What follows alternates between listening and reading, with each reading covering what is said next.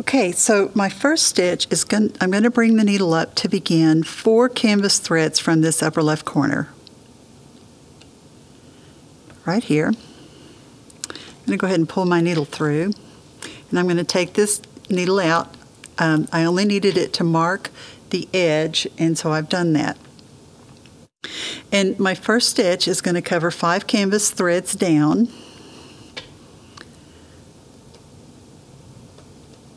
And 2 to the left.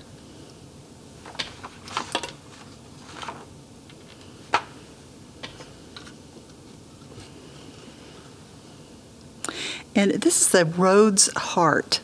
So my Rhodes Heart, the stitches are just going to follow one another around,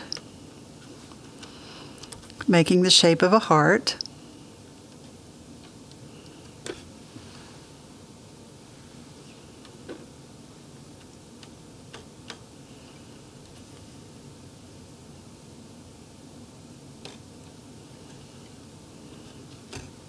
It's not a difficult stitch to do, and I think it's going to make a really pretty border.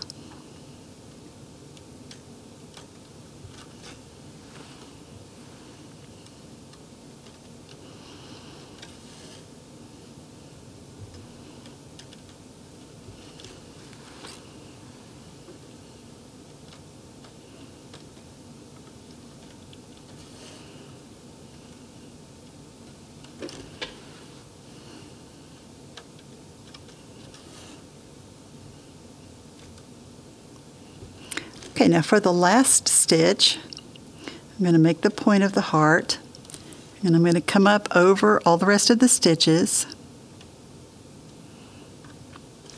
and it's going to hold all of the stitches in place. And I'm going to make sure as I stitch that this last stitch, is the same for all of the Rhodes hearts.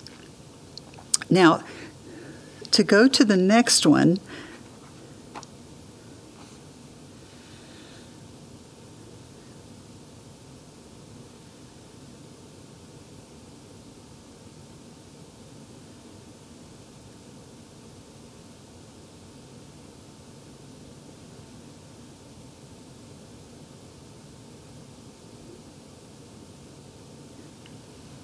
I'm going to count over from this corner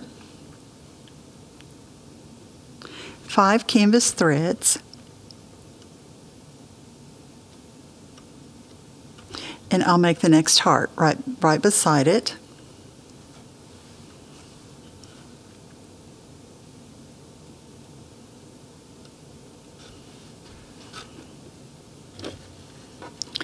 And it's going to be exactly the same.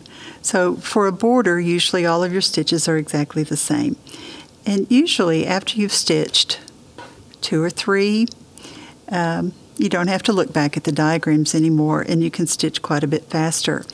Now notice that we're sharing holes along these straight sides.